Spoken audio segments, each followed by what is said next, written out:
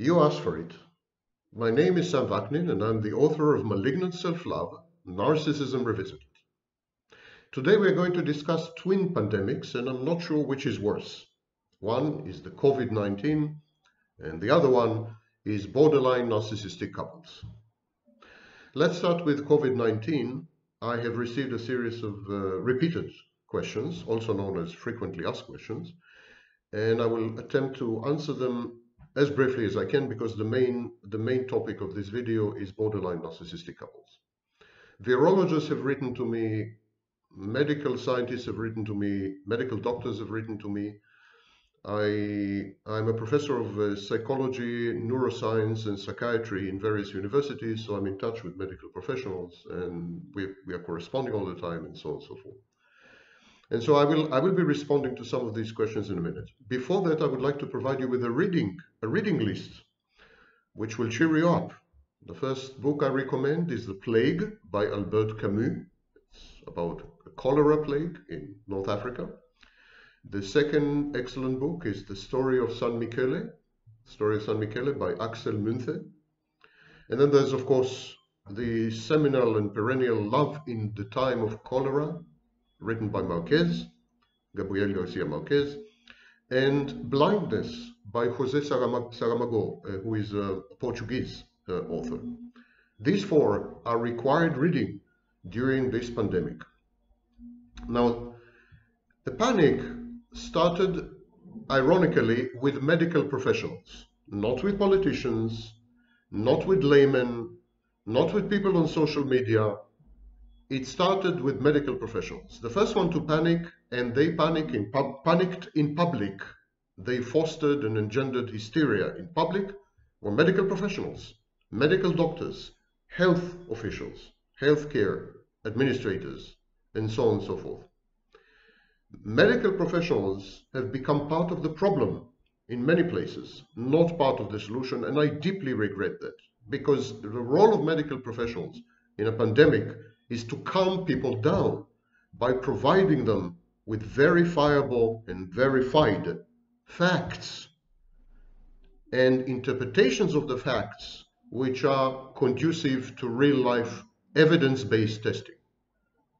Instead, medical professionals the world over shared their nightmares, catastrophized, and reacted like very, very unstable people. And that's extremely regrettable. This is the first lesson we should study once this pandemic is over, and it's almost over. Many of the comments that I received about my two videos were either trivial or frankly wrong. So, for example, when I say COVID-19 virus, of course, that's not the name of the virus. It's the name of the disease, of the pandemic, COVID-19. But saying COVID-19 virus is exactly like saying AIDS virus when one refers to HIV, which is the virus. The second thing is that someone mentioned that RNA is not made of proteins, it's made of nucleic acids, and that is true. DNA is made of nucleic acids as well. But what I said in the video was that RNA helps to translate DNA into proteins within the cell. Another much more important and crucial issue is that most people who wrote to me, and that includes many epidemiologists and virologists, tend to confuse case fatality rate with mortality. These are two utterly different issues.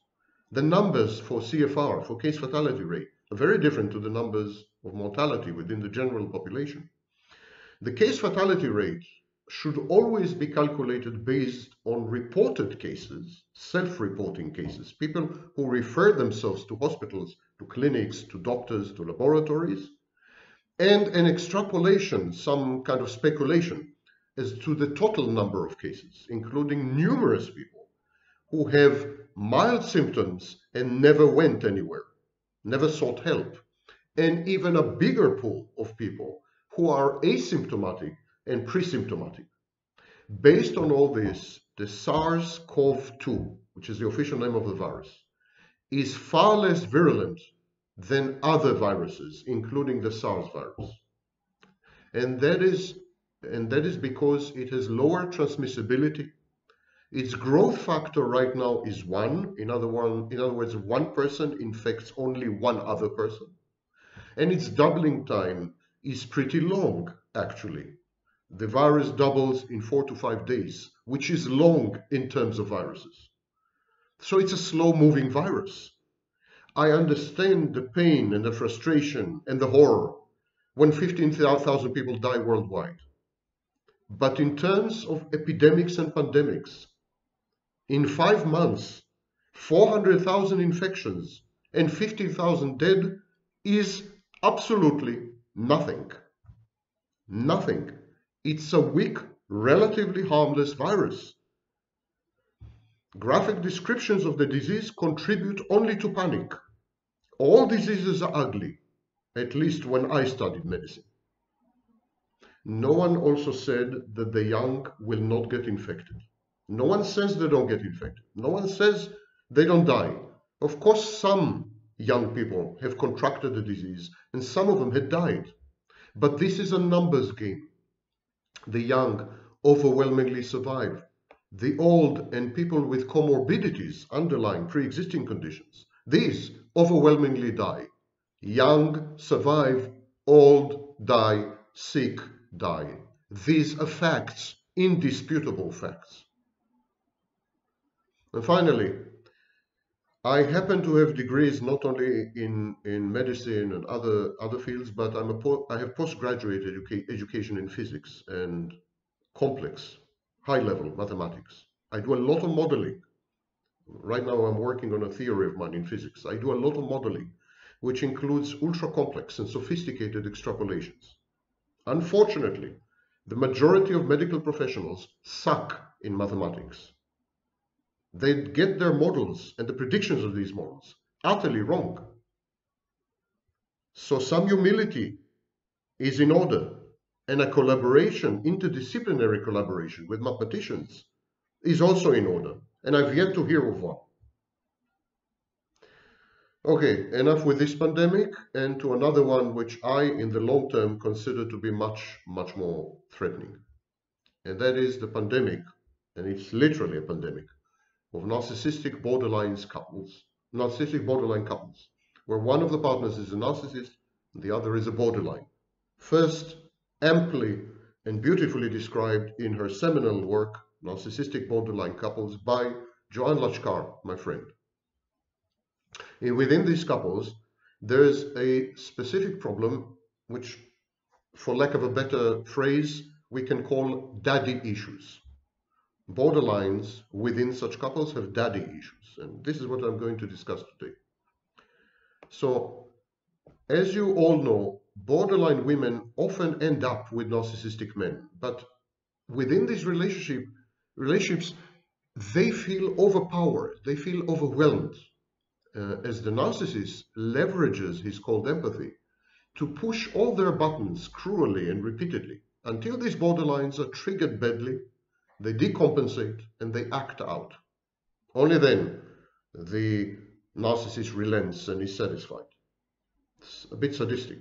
Borderline partner often claims that the narcissist made her misbehave in dramatic or histrionic ways. She says that he drove her crazy and that his very presence bothered her, that he was too much, that he was everywhere, ubiquitous. The narcissist's strong and all-pervasive personality compels the borderline to test boundaries and to mock or to challenge the narcissist's omniscient, bloated self-importance. It grates on the nerves when you are confronted with a grandiose narcissist. The narcissist is perceived by the borderline as a father figure, or even because the borderline often dissociates and she has diffuse identity. So in such moments, she may even misperceive the narcissist as a real, actual father. The narcissist wants to possess the borderline. He wants to reduce her to a mute witness of his grandeur. He wants to transform her into a mere function or an extension. And this is mistreatment. This extended mistreatment by the narcissist provokes in the borderline, which a kind of reactance, a kind of defiance. She reenacts her teenage rebellion, this time not against her biological parent, but against the substitute parent, the new narcissistic father. And of course, don't forget that the current thinking, the bleeding edge thinking on borderline is a borderline personality disorder, is a form of secondary psychopathy, factor 2 psychopathy in women. So the borderline, when she reacts, she would tend to be a bit psychopathic. She would tend to lose empathy. She would tend to split. She would have extreme object inconstancy, so she wouldn't even think of how she's hurting her intimate partner. She would cast him as a villain, as a bad object, as a bad person, and she would try to, punish him. We'll talk about all this later. So there's a lot of psychopathy at play in the borderline's reaction to narcissistic attempts to shoehorn her into a role. And with her egregious misconduct, the borderline is communicating to the narcissist. She's saying, I am not your daughter. I'm not your property. I'm an autonomous person. I'm emancipated. I'm independent. I'm accomplished. I'm a woman. I'm desired by other men. If for example, she engages in conspicuous infidelity. Cast as an immature and even infantile object by the narcissist, the borderline just wants to grow up and leave him behind.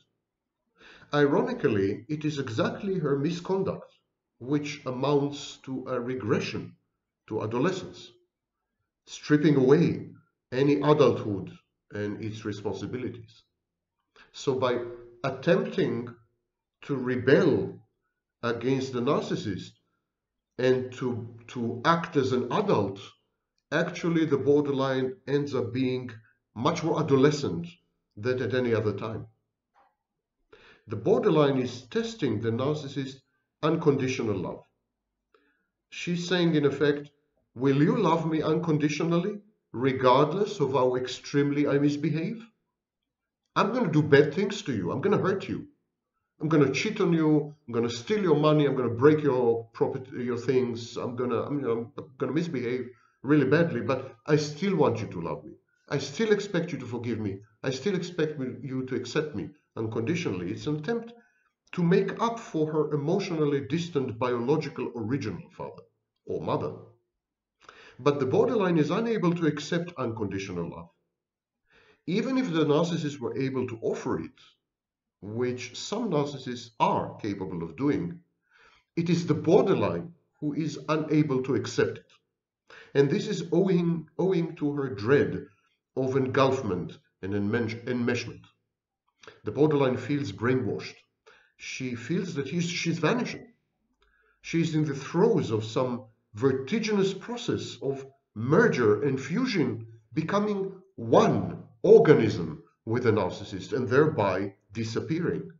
Her boundaries, which anyhow are diffuse and ill-defined, are utterly eradicated. What appears to be unconditional love elicits in the borderline paranoid suspiciousness. She smells a rat. She misinterprets any solicitous empathy and verbalized positive emotions as a kind of fake manipulative insincerity. She's asking, what's in it for him? What does he expect me to do in return? What does he try to manipulate me to? What is he trying to accomplish by being nice to me, by loving me, by buying me this gift, by forgiving me last night's indiscretions and transgressions with another man? Consequently, when the borderline is truly loved, and despite her paralyzing abandonment or separation anxiety, so when she's truly loved, she feels trapped, she feels threatened, she feels immobilized. It's like a deer in the headlights. This leads to an inexorable approach avoidance repetition compulsion. Confronted with a strong, boundaried, and centered partner, the borderline flees the scene, runs away. If the partner is on the other hand, codependent and spineless, She sadistically taunts, torments, and punishes him. Why punish him? Because he failed to provide her with a stable core. He failed to compensate for her diffuse and kaleidoscopic identity, something which I dubbed identity cloud. Borderlines have an identity cloud. Most people have an identity core. Borderlines have a cloud, shape-shifting, dissolving, reassembling, unassembling. It's very network-like. It's a bit like the internet. Unconditional love has the potential for pain, for infinite pain. The more unconditional it is, the more infinite the pain. The borderline is aware that with her lability, dysregulation, moods, hurtful acting out, she is bound to compromise, tamper, or lose her loved ones. And it is going to kill her. She catastrophizes any abandonment, any rejection. As far as she is concerned, it's tantamount to death. But the borderline also feels inadequate. She feels bad, unworthy, inefficacious, and defective. And so she knows, or she assumes, that she is unable to reciprocate the unconditional love given to her. And this is a deficiency which, she surmises, guarantees eventual abandonment. It's ineluctable. She's going to be dumped. So she misbehaves in order to preempt and precipitate the abandonment. She will dump the narcissist before the narcissist gets around to dumping her. She's going to do bad things to him. She's going to cheat on him. She's going to steal from him. She's going to do something that he will not be able to overlook and forgive. And so then he will, go away. Borderline's ideal partner is someone who is strong enough to be weak, strong enough to be vulnerable at times. But it is this confluence of strength and weakness which the borderline cannot tolerate, because she has black and white thinking. She has dichotomous thinking. She has primitive, infantile, splitting defense mechanisms. So if she has a partner who is complex and nuanced and subtle, she can't cope with him. She has to reduce him to a caricature. She has to somehow make him all bad, or all good, all right, or all wrong. Other motivations, of course, intermingle with the aforementioned dynamics, and they result in antisocial and disempathic, hurtful, or even sadistic choices and behaviors by the borderline. So, for example, the borderline is very envious. She's very competitive. The borderline is grandiose. She holds grudges, and she's passive-aggressive or negativistic. So she's virulently envious of her partner's superiority and ascendance. Doesn't matter if this superiority is real or if it is self-imputed. She resents it. She hates it. She needs to undermine it. She needs to destroy it. And the source, her partner. She competes with her partner, and she subtly undermines or actively sabotages, openly, overtly, his efforts and accomplishments. She is her intimate partner's worst enemy at times. And then there's the issue of punishment and power play. The borderline splitting leads to a constant wish to punish the persecutory, evil, bad, villainous, frustrating, and punitive object that her partner is or had become in her mind. By punishing him, she restores justice, cosmic justice, and a balance of power within the relationship. The borderline, of course, is attention-seeking. And the borderline goes haywire, often conspicuously and ostentatiously, kind of in-your-face behavior, in order to secure attention. Attention. Attention.